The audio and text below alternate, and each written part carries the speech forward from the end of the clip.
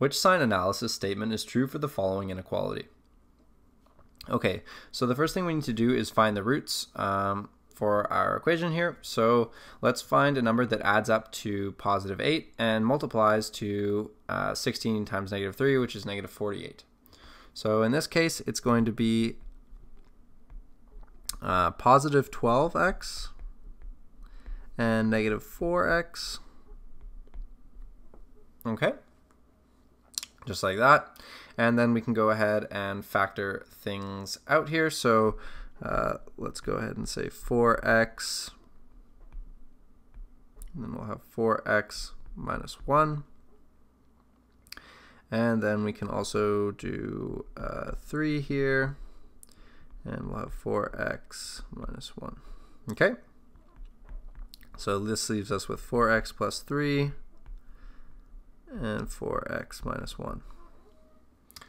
All right, so this will give us roots of x is equal to negative 3 over 4 and of 1 over 4.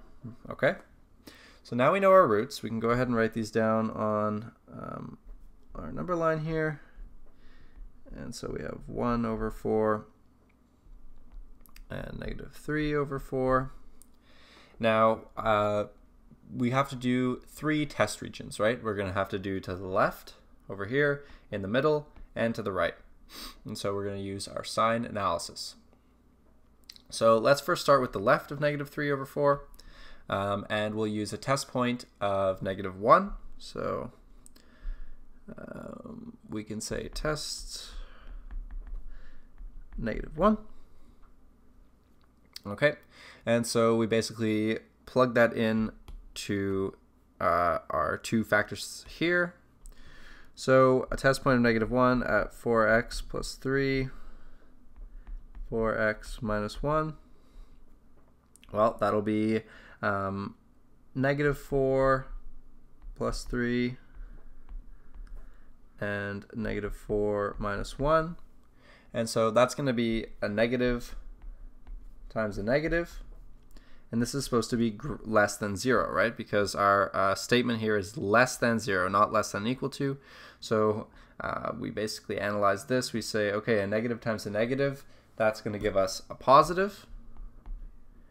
And less than 0 basically means negative. So 0 should not be greater than positive. So we know that it's not going to be to the left. Now we can test a point in between. Let's use 0. Okay, same thing. So we're basically just going to be plugging the same factors in here. So we'll have 0 plus 3 and 0 plus, or sorry, minus 1.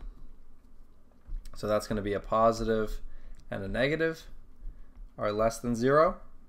And a positive times a negative, it gives us a negative. So indeed, that one is true. So we know that in the middle is good to go. And finally, we just have to analyze to the right.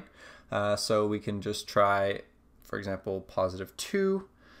So I'm just going to move over here because we're running out of a little room. So test point 2.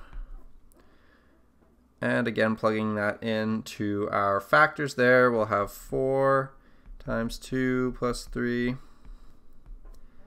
And 4 times 2 minus 1. And so this is going to be a positive and a positive. And when we compare that to 0, again, it's the same situation. 0 is not greater than a positive, because a positive times a positive is a positive.